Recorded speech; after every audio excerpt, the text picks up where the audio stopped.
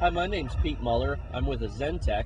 We're out here at the 2008 Consumer Electronics Show, and we're debuting our new line of in-car PCs. We're a relatively new company. Nobody is really all that familiar with us yet, but we have a lot of guys that come from the mobile electronics background. Myself, I've worked for a number of companies in this industry.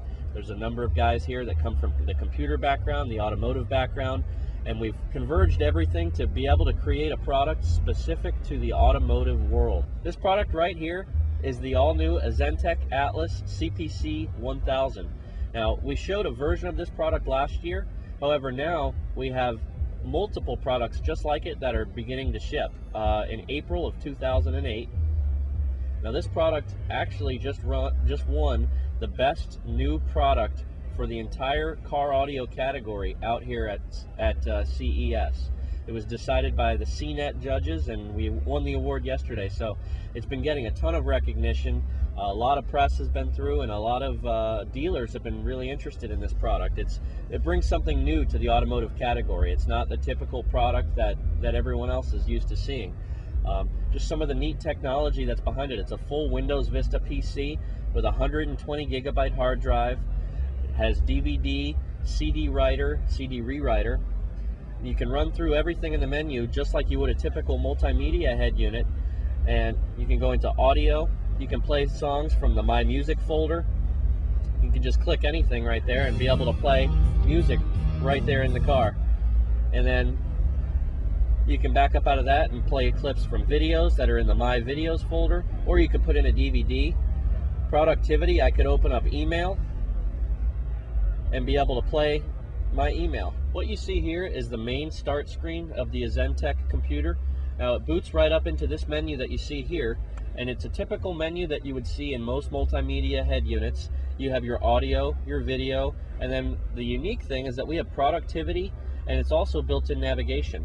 So you can do typical music functionality, where you can go in and play a song from any artist, anything that you have stored in your My Music folder. So I can back up out of this.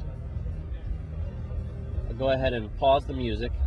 Can go into video and play a clip from any video where the video shows up for a second there, and then I can double click that and make it come up to full screen.